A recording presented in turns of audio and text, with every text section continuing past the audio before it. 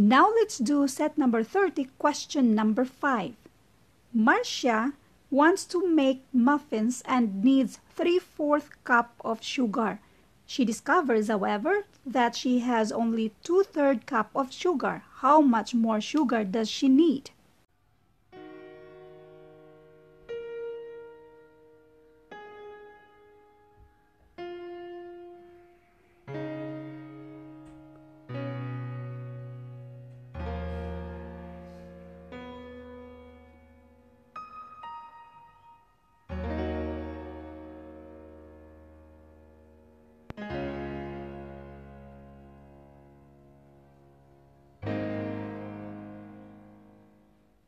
Now let's solve this together. Marcia wants to make muffins and needs 3/4 cup of sugar. She discovers, however, that she only has 2/3 cup of sugar.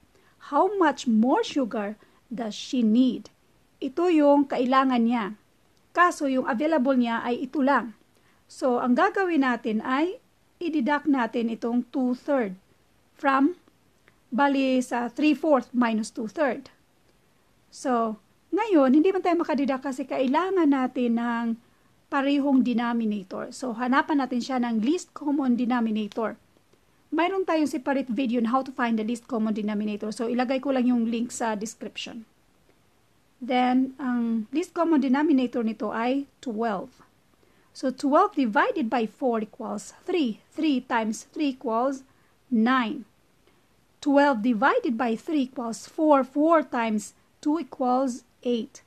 In other words, si 3/4 ay equivalent ng 9/12.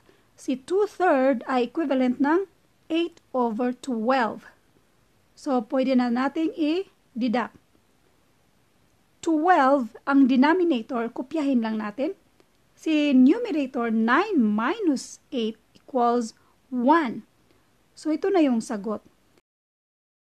So, how much sugar does she need? She needs 1 and 12 cup of sugar. Letter A. Although, simpleng problem lang ito, pero uulitin ko para mas lalong maintindihan sa nalilito pa. Bale, intindihin mo lang yung given para mas makuha mo yung sagot. Marcia wants to make muffin and needs, kailangan niya ng 3/4 cup of sugar. Yan yung kailangan niya. Ang available lang kasi niya ay 2/3 cup of sugar. Kulang ang 2/3 cup. So, in other words, itong 2/3 mas konti pa ng mas malaki si 3/4 kaysa 2/3. So, ang gagawin mo lang para makuha mo yung difference sa dalawa, mag-deduct tayo, i-minus natin. So, 3/4 minus 2/3 or 2/3. Kaso, sa subtraction at addition of fraction, maka-add lang tayo at subtract kapag pareho ang denominator. Kaya, hanapan natin ang least common denominator. So, ito na yung 12. Ngayon, mayroon na tayong 9/12 at saka 8/12. Pwede na nating ma-deduct. So, ito na yung sagot, 1/12. Ngayon, i-double check natin kung yung 1/12 ba, kung i-add mo sa 2/3, ang lalabas dyan ay 3/4. Double check natin.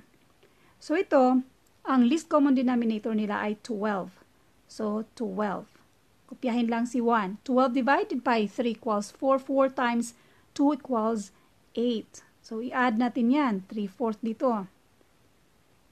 1, ito, kopyahin lang si 12. 1 plus 8 equals 9.